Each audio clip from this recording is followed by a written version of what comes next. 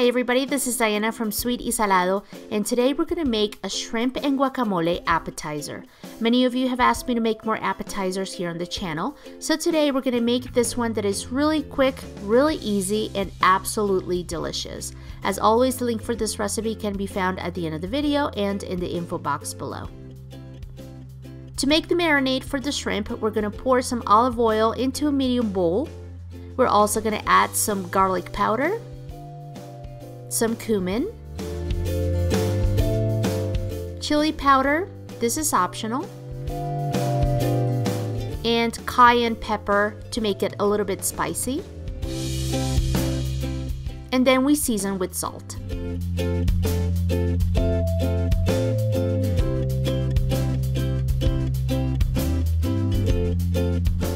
Now we're going to add our shrimp, which is peeled and deveined. And we're going to toss it to make sure that it's completely covered with our marinade.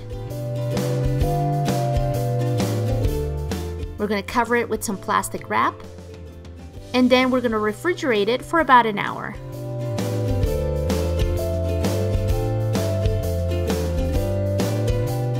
To make our shrimp, we're going to pour it into a large pan, and we're going to cook this at medium-high heat for about 3 to 5 minutes, or until the shrimp is cooked, which is when it turns pink and opaque. Then we're going to place it in a medium bowl.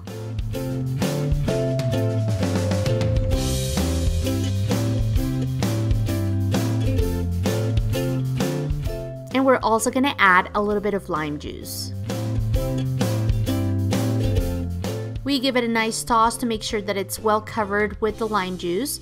Then we set it aside and let it cool completely.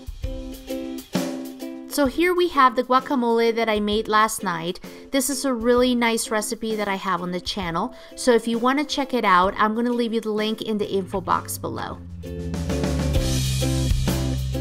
Now if you want, you can add a little bit of chopped cilantro to the shrimp. I think it gives it a really nice touch, but this is completely optional. To assemble the appetizers, I'm using these tortilla scoops. You can also use tortilla chips if you want, or fried arepas. And we're going to place about 1 to 2 teaspoons of guacamole on the tortilla chip, and then we're going to place a shrimp on the guacamole. And we're going to do this until we run out of shrimp.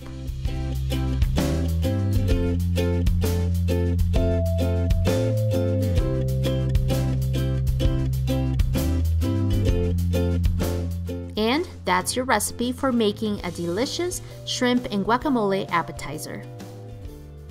If you enjoyed this video and this recipe, please give it a thumbs up, share it with your friends, and if you haven't done so already, subscribe to this channel so you can be up to date with all of the new videos that I upload in the future. And don't forget that you can follow me on Facebook, Twitter, Instagram, Pinterest, and Google+.